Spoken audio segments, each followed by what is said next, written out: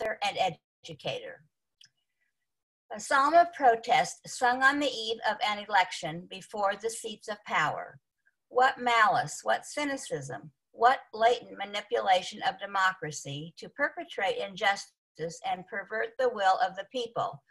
Voter suppression, gerrymandering, turning a blind eye to attacks from hostile governments. Woe to the usurpers who gain power falsely.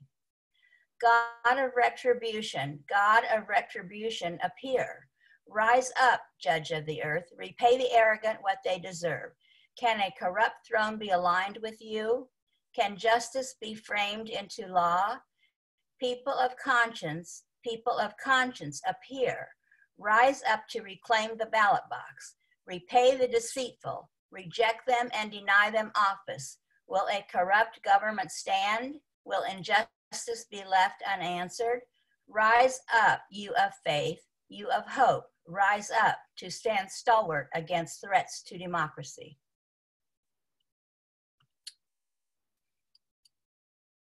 So I did like that for today. Okay, so then, if there's no other business from Shira, I would love to introduce our guest, Jenna Borofsky, right there, this lovely young lady who agreed to speak to us today. So a little bit about Jenna's background and why though, Shira, is it your picture instead? Oh, okay, I see what's going on, okay. Okay, I'll tell you a little bit about Jenna. So Jenna is originally from Long Island, and she earned her JD with high honors from the George Washington University Law School and her BA cum laude from Brandeis. Presently, she is a senior associate in Hush Blackwell's Kansas City office. She is a member of the firm's Healthcare Education and Life Sciences Industry Group and its labor and employment practice. She's an active alumna of Avodah, Jewish Service Corps for young adults working to build the foundations for careers and lifelong activism in social and economic justice movements. She also serves as an elected member of Ward 4 of the Fairway, Kansas City Council. In August, she was named by Missouri Lawyers Media as a 2020 up-and-coming awardee. She's married to Ethan Corson, who is a candidate for the Kansas State Senate from District 7, and they have a one-year-old son, Isaac. So please welcome Jenna. Thank you, Gloria. Can everyone hear me? I'm good. Thumbs up. All right. Well, thank you so much for letting me crash the Sisterhood Luncheon. I know it's taboo to wear white after Labor Day, but I thought given the speech and the theme here, I could pull it off.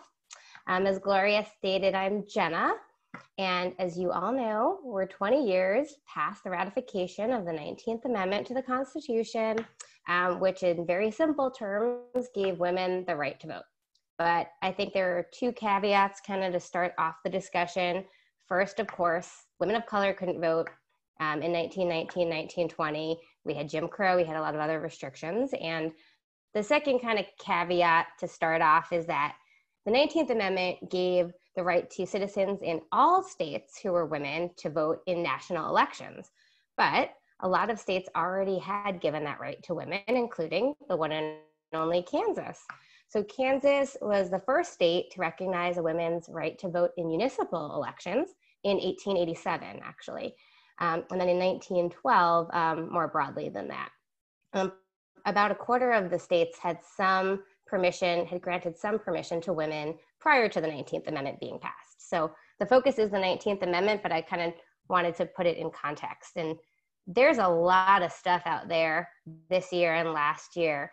And I imagine many of you have seen a lot more than I have on this topic. So I thought what would be most useful today was to pick out some highlights, look at the actual amendment, do some highlights, some things that I thought were a little interesting, maybe for this particular group, and then really think about the purpose of the 19th Amendment and whether that purpose has been met. I have to give some credit to the American Bar Association because I was inspired by a presentation I went to there where they talked about gender parity. And the thesis was that voting is important, but voting is not necessarily reflective of full engagement in the political process. The 19th Amendment wasn't just about getting women the right to vote, but it was to get them fully engaged in the political process. So with that, I have a few slides of just some stuff to look at while I talk so you don't get bored of my face. Shira, it looks like the host disabled participant screen sharing.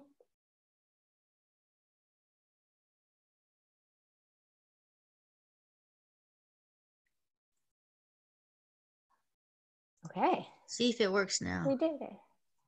Can you guys see my first slide here?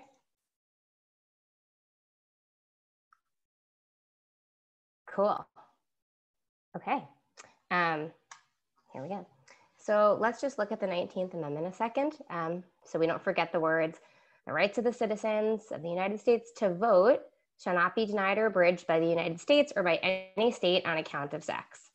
So everyone has the right to this particular to vote, and sex shall not be considered. And to vote is really important, right? Because that's the only right that the Constitution guarantees expressly to women.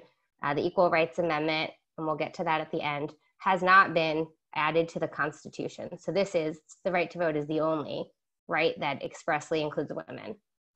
And the second part of the 19th Amendment is that Congress will have the power to enforce this article by appropriate legislation. And I think that's important too, because not only is this a right, we're getting some chats here. Not only is this a right in the Constitution, but Congress can then pass laws pursuant to it. And actually, right around the same time that the amendment was ratified, Congress passed a law. Where is it? There we go. Public Law 66-259, June 5th, 1920, actually before the last state ratified. And this law set up the Women's Bureau, which is an agency of the Department of Labor, and which has the express purpose to formulate standards and policies to promote the welfare of wage-earning women, improve working conditions, increase efficiency, and advance opportunities for profitable employment. And this was done in conjunction with the passage of the 19th Amendment. I know this is kind of small to read, but I think it's important to point out that in this law, it was stated that this Women's Bureau had to be headed by a woman, that she had to receive a salary of $5,000 at that point in time. And to note that this bureau is still in effect today. President Trump named the 19th director to the Women's Bureau. She's a pretty good pick. She was a teacher. She did policy work around education. And really most of what the Women's Bureau is doing today is data tracking. Who's working and in what occupation. And kind of why is that important? Well, I don't have to tell you that for a long time, women were property, moved from their fathers to their husbands without any independence. And so working gave women independence, right? Exposure to things outside the family, and thus the opportunity to form their own political opinions. I happened to meet my husband at a political presidential inauguration, so I don't really know what that's like to have a spouse with different political views, but I think for many couples, that's the reality. And I would say that's a pretty good thing. So kind of stepping back, and I'm gonna pass through this stuff really quickly because I think you guys all know the gist of it. So the 19th Amendment passed the House in May 21st, 1919, and it passed the Senate on June 4th, 1919, and then the states start ratifying it. How does ratification work? Well, any amendment can come to the Constitution in two ways. It can come by Congress or it can come by a convention. And then either way, you need 3/4 of the states to vote. And at the time in 1919, 1920, there were 48 states. So we only needed 36 states. Can you raise your hand if you know who the 36th state was to ratify the Constitution or ratify the 19th Amendment? I don't see any hands raised. I see one hand. All right. I see Allison, I think. It was Tennessee. And actually, this is really interesting. I learned when I was doing some research. So in Tennessee, the vote, it was going to fail. The amendment wasn't going to be ratified. And Harry Byrne was a 24-year-old, and he actually got on the state house floor and his mother urged him to vote in favor of it, and he switched his vote and he did. So to all those mothers out there, thought that was pretty cool. So like I said, the states start ratifying it. Illinois, Michigan, Wisconsin, and every state kind of has their own process for doing this. In Kansas, the legislature called a session on June 16th, 1919. In Missouri, it was a month later in July, and the governor called a special session. And I said that Kansas had given the right to vote to women before the 19th Amendment. Missouri, a few months earlier, had given the right to vote for president only to women. So a few months before the 19th Amendment passed, women could vote for that one office. So like I said, Tennessee, 36th state, that's 3/4 of 48. I did the math to double check on that one. And then it's signed into law by Secretary of State Bainbridge Colby. And there was no fanfare, nothing, no photographs, and that was kind of bizarre even at that time. And purportedly that was to avoid any kind of feuding or any bad press around the incident, but it's still kind of suspicious to me as to why there wasn't a lot of fanfare. So that's how we got the 19th Amendment, technically. So I wanted to just look at something that the Women's Bureau put together. I just want to kind of show that since they've been tracking data, this is today, well, August 2020, it looks like women are participating equally in the labor force, a little less than men. Unemployment rates are about equal. But I think the Women's Bureau plays an important role, and that wouldn't have been formed if not for the 19th Amendment. Let's see what else we got here. Right. So then another kind of useful, I didn't put the slides up here, but there's something called the American Time Use Survey. And that's a survey that's done by the Department of Labor, measures how much time every day people spend on doing various activities. So sleeping, working, socializing. And there's a category for organizational, civic, and religious activities. I thought that kind of combines a lot of things, but kind of the best proxy for what I think is political engagement. And for women under the age of 75, it's about 1/4 of an hour each day. For women over 75, it's 0.6 a day. So women over the age of 75 are spending more time on organizational, civic, and religious activities. And compared to men, women are doing a lot more in that area. So men were spending between 0.17 and 0.3 hours a day. So that shows women are more engaged, and we'll talk about the lack of women actually holding elected office. So perhaps women are doing more of the behind the scene work. In terms of time spent, the women are spending more time on a daily basis in this area. Okay. Oh, and then this is an interesting one too. Labor force participation by sex and parental status, just kind of showing that men who are fathers are participating at 93.3% as opposed to women who are mothers at 71.5%. When we talk about barriers to women engaging in the political process, to getting to the polls to vote, to running for office, often that has to do with not having childcare and having other obligations. Okay. Okay, so let's go back in history here. Most folks are familiar with the first Women's Rights Convention in Seneca Falls in, who knows the answer? Raise your hand if you know what year that was held in. I should have prizes. I think people would raise their hands more. 1848. It was a 2-day event, and the organizers originally weren't sure that men would show up, and definitely didn't think that men wanted to speak. And so all these men came and they wanted to speak. So what did they do? Day one was only women, and then they let the men speak on the second day. Ultimately, there are 68 women, 32 men signed this Declaration of Sentiments, and I have it up on the screen here. And it sets 12 resolutions calling for equal treatment of women and men under the law. And it's really broad. It's not just about the right to vote. So I think these quotes I'm going to read them because I think they're important. The first one says, "The history of mankind is a history of repeated injuries and usurpations on the part of man toward woman, having in direct object the establishment of an absolute tyranny over her, To prove this, let facts be submitted to a candid world.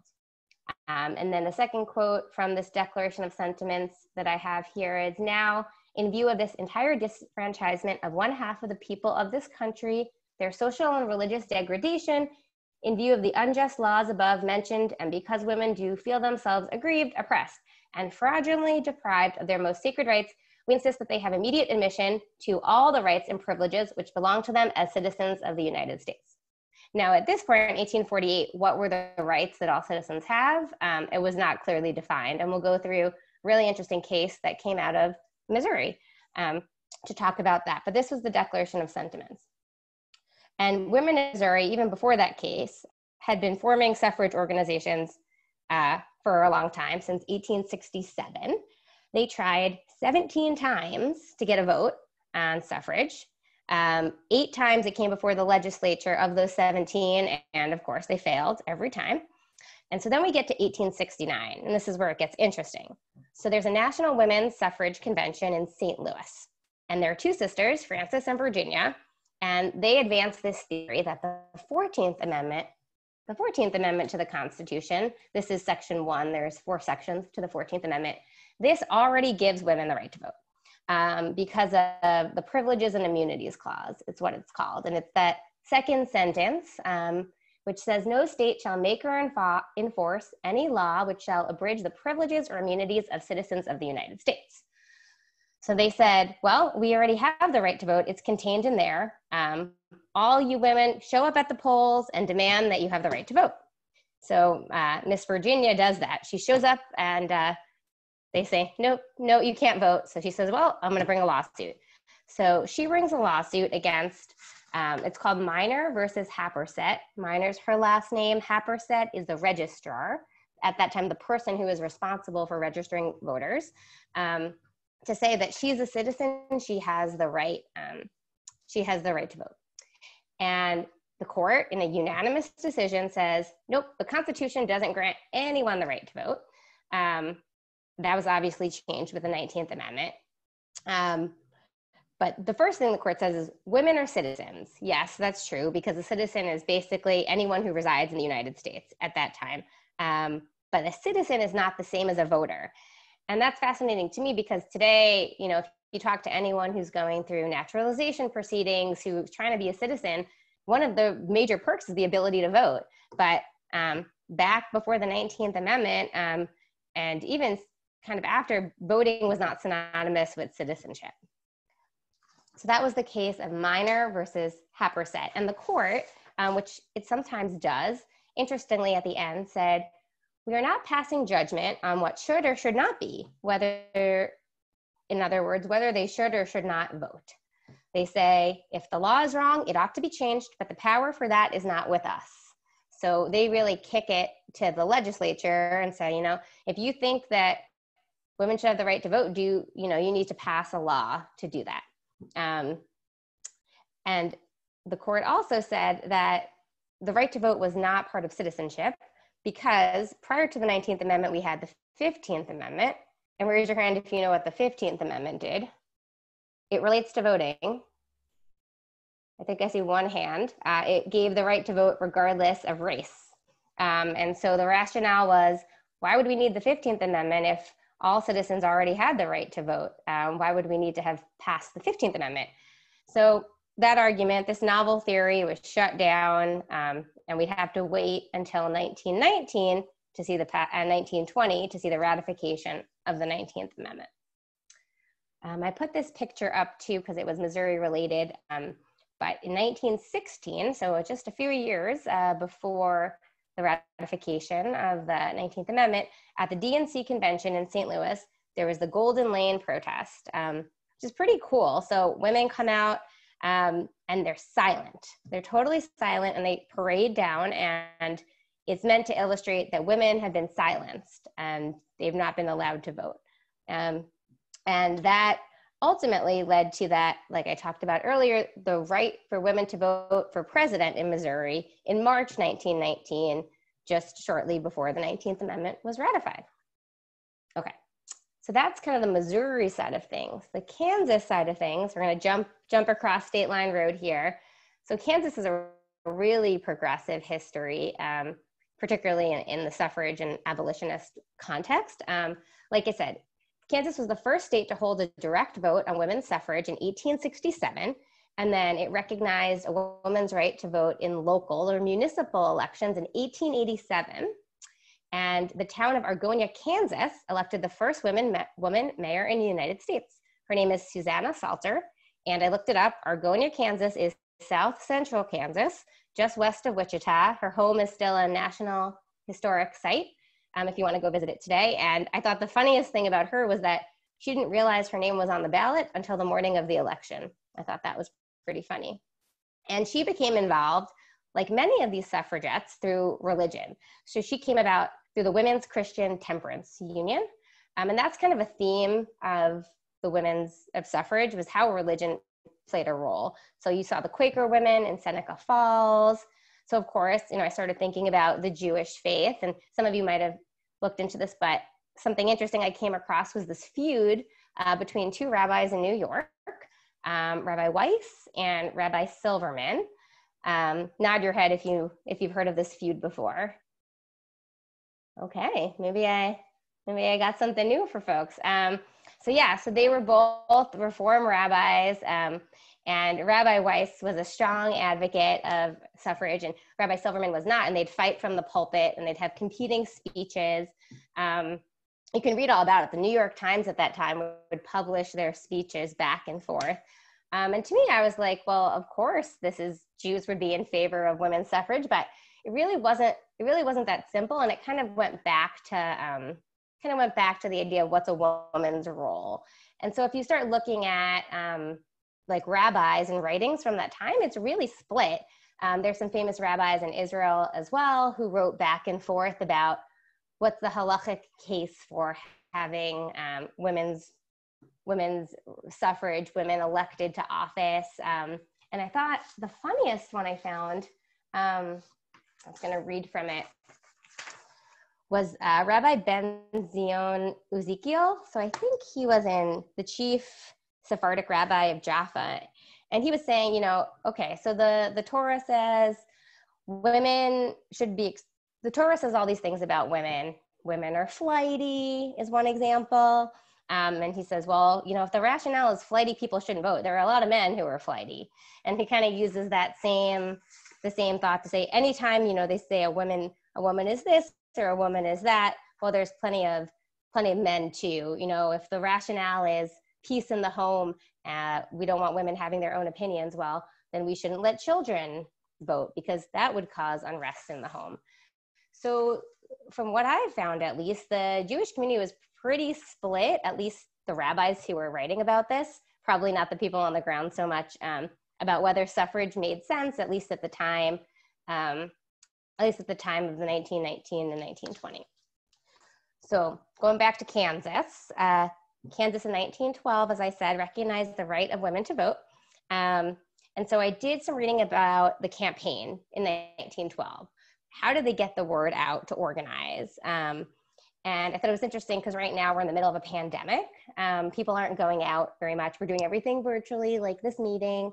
In 1912, they said the reason that suffrage passed was because automobiles had just come out and people could ride in automobiles and go door to door, really farm to farm, and tell people, hey, this is this really exciting idea. You should vote for it. There are all kinds of creative ways to get out the vote. There were plays that were written. There was like an essay contest in a school, and things that we can definitely maybe learn from today. So, and then to kind of close out the highlights of Kansas, skipping ahead, another piece of trivia for you, Kansas is the only state in the country that's elected 3 women governors, Joan Finney, Kathleen Sebelius, and Laura Kelly. So that's a little bit on the Kansas Jewish side of things. What I'm really excited to talk with you about is kind of where we are today. Like, has the amendment met its purpose? So these are graphs from the US Census Bureau. And they talk about female registration and female turnout in elections since the 1980 election, really. And as you can see, female registration and female turnout have both been higher than men. More women actually have cast their vote since the 1980 election than men. In 2018, 55% of eligible women voted versus 51.8% of men. And kind of put it in that in context, in 1964, 34% of women registered eligible women voted, and 37.5% of men. So now we're at 55% of eligible women and 51.8% of eligible men. And this is not partisan, but to also kind of see where the trends are. So President Trump won by 52% of votes cast by men, but only 41% of votes cast by women. And there was a recent study by the Pew Center of registered voters that said that Joe Biden was leading President Trump by 2 percentage points among men, but 14 percentage points among women. And so you kind of see where the preferences are generally. The gender gap in party affiliation is also pretty broad. So 56% of female registered voters identified as Democrats or leaned Democrats. 38% of female registered voters identified as Republican. And if you look at the men, 50% of male registered voters identified as Republican, and 42% identified as Democratic. And that gap has really been growing even wider since 2014. So women are voting in equal numbers or higher actually than men, but the voting rate itself is abysmal. So in the last federal presidential election in 2018, the estimates of who voted was between 56 and 61% of registered voters. 56 and 61%, of registered voters. So that means that almost half the eligible voters did not vote in a presidential election. And that's a presidential election. We're not talking about local elections or primaries. There are elections every year that I think folks, I'm sure nobody on this phone call, but other folks seem to forget. So when I ran for city council last year in 2019, it was an odd year. Not odd as in strange, but odd as in numerically. It was not, it was 2019. So there were no statewide elections. 17.35% of folks voted. Yeah, so there's the numbers in Johnson County. So now let's kind of zoom in here. 17.35% of registered voters voted in the November 5th, 2019 election. If you look at that's the first graphic on my left. The second graphic is for the primary that just happened earlier this year. And you'll see the voter turnout was 36%. So that's pretty low. So I won my race by 142 votes. There are primaries that are won by 5 votes. Hadassah magazine actually had this great write-up at the end of last year about female legislators. My mother brought me a copy last time I saw her. And it talks about Representative Eileen Filler-Corn, who, if you haven't heard of her, she's a Jewish legislator in Virginia, the first woman to ever lead a party in the Virginia House of Delegates. And she talks about being inspired by Tikkun Olam. She's very cool. She won her first race by 37 votes. So the summary there is your vote really does matter, particularly in the lower, or not lower, but the local down ballot races. So that kind of gets us, okay, so women are kind of voting in equal numbers to men, but nobody's really voting. And that's just voting. So let's talk about kind of participation in politics beyond that. So these are some slides I stole from the American Bar Association. Women are 50.97% of the population and 24.4% of Congress. So there are 132 women in Congress. That's including the non-voting delegates, meaning, for example, Washington, D.C. does not have any voting representatives, but Eleanor Norden Holmes represents District of Columbia. American Samoa, Puerto Rico, there are several other entities that are part of the United States. And actually, interestingly, they're all the non-voting delegates are women. So if we throw them in, which I think it's fair to do, there's 132 women in Congress. 106 are in the House, and 26 are in the Senate. And that's 24.4% of Congress. And if you do it by party, 108 are in the Democratic Party and 23 are Republican. And also, when I was kind of looking into this, the first woman to be elected to the House of Representatives happened to be before the 19th Amendment was ratified. It was in 1916, Jeannette Rankin of Montana. And she famously said, "I may be the first woman member of Congress, but I won't be the last." And she was right. So that's Congress. And if we kind of break it down to women in elected office statewide, as you can see, these numbers are a little lower for Congress because it's not including the non-voting delegates. But if you go to statewide elected office, 29% are women. So that would be positions like Secretary of State, Lieutenant Governor across the country. And then for the state legislature, 28.9% of state legislators are women. In 2018, it was estimated that there were 230 Jewish state legislators, and 82 of those 230 are women. I did the math again. That's 35% of Jewish state legislators are women. So it's higher than the number of women who are generally state legislators, but still significantly lower than our population, which is our percentage of the population, which is over half. Okay. So I talked about being elected to office, but I think that's only one part of full participation in the political process. So I think it's important to see who's running the campaigns. So there was a survey done in August 2019. For the first time, women made up more than half the senior staff on the campaigns of all the top polling candidates. So 2019, we saw a ton of folks running in the Democratic primary for president. So it was kind of a good case study to see where women were. So there were 53 individuals who were central to the campaigns of the top polling women.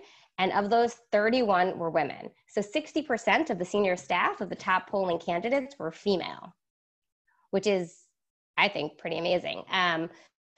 The less good news was that when you looked at just the kind of position of campaign manager, which is the top of the top, women were nearly shut out. There was like one at the time that the study was done, which was Tulsi Gabbard, and her sister was in that position and she wasn't receiving salary. So it's unclear if we should really count that. But summary is that more women are involved in leadership roles on presidential campaigns.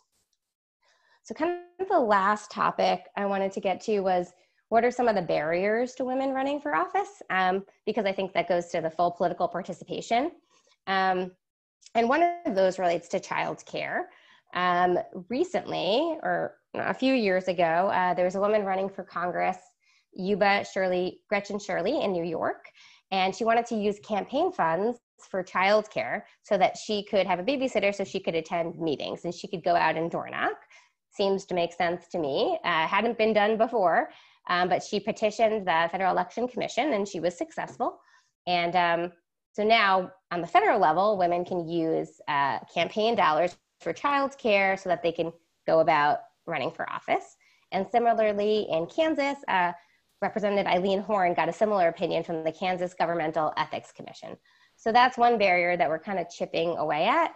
There are a lot of barriers we can certainly talk about for voting for all folks. And there certainly is sexism that I have seen in kind of the research, and not so much overt sexism, but kind of behind the scenes way that women have been treated that we can certainly talk more about. In my own race, I never experienced anything quite like that, although I did get a, how do you have time for that? Often, you know, how could you have time for that? You have a child. And I think the proper response is, would you ever ask a man that question? That's the type of sexism that I think we still see and prevents a lot of women from kind of stepping up when they're in a similar position.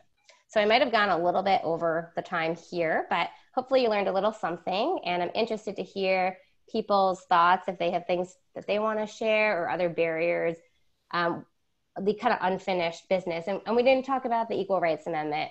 I apologize for that, as folks all know. So the status of that is it's passed. The House of Representatives earlier this year passed a bill that says that the deadline for ratification of the Equal Rights Amendment should be extended.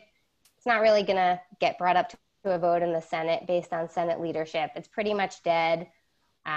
Even Ruth Bader Ginsburg has said, let's start again. So I don't mean to be dismissive or pessimistic about that. I'm not sure that there's a lot of excitement around that right now. And I'm kind of curious what folks of a different generation are feeling about that as well. So thank you for your time. And that's it. That's all I got.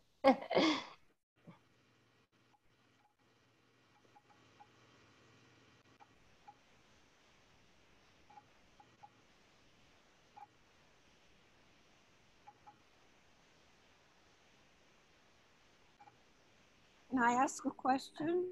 Sure. Hi, Blanche. Go ahead. I'm just overwhelmed by the wealth of information you shared with us. It was just outstanding. Do you have notes that you could, your statistics were mind-boggling. Do you have notes that you could just maybe attach to an email that we could? Absolutely. Oh, that would be wonderful. Thank Happy you. to help.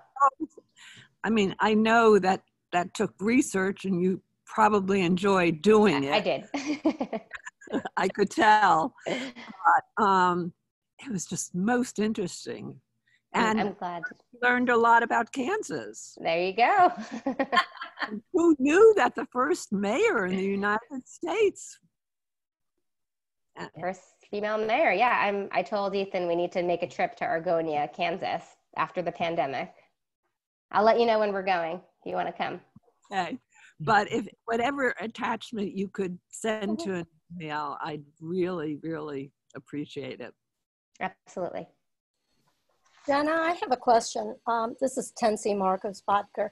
I recently read a book called Somebody's Got to Do It by, she's a professor in the East Coast who decided to run for a local city county position. It's somewhat similar to what you have. But I think one of the main barriers that she encountered was that most of she ran for a position on a 14-member board. It's a very funny book, actually. She was very angry after the 2016 election and decided, somebody asked her to run and she went ahead and did it. But the biggest issue was that most of the people on the board were either retirees or pretty much that was it. The only women were the ones that were stay-at-home moms. I think another issue with electoral office, and I think the first step for women is to start at the local level, is the economic one. It's almost impossible to attend the meetings you have to attend, the responsiveness you have to give at local meetings to the public. So can you talk to that, how that affects the city council that you're in at Fairway? Or? Yeah, that's a really good point.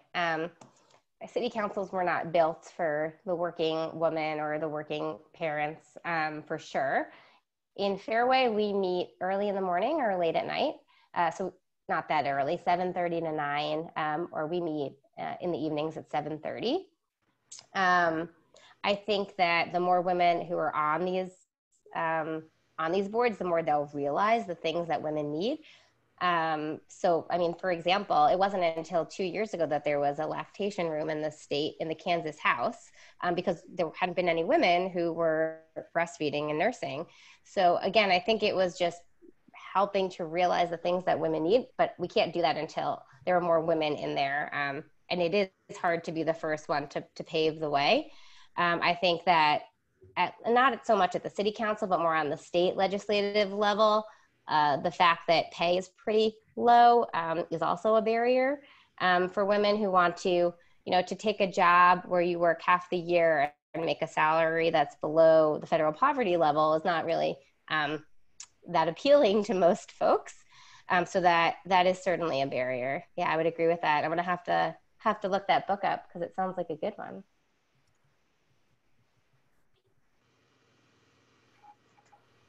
Any other questions?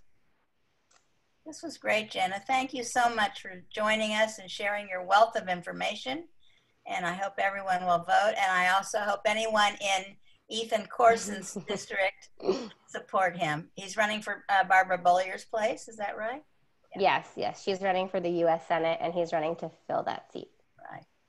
So this is wonderful. Thank you so much, everyone. I hope everyone who joined us from Sisterhood appreciated Jenna's efforts, and that we will have good representation and a good outcome.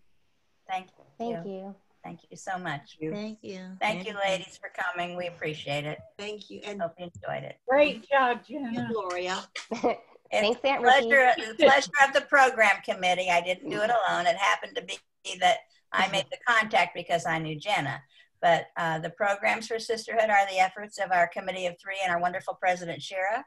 So all year we hope we will bring you things that you will want to attend. And I was disappointed it was virtual, but to be honest, I'm okay with this. So, so keep supporting us. And if you have program ideas, please let us know. So, thank you again, everybody. Very good. Thank you. Thank you. Excellent. Good job, Gloria. Thanks, Gloria. You all. Thank you. Our pleasure.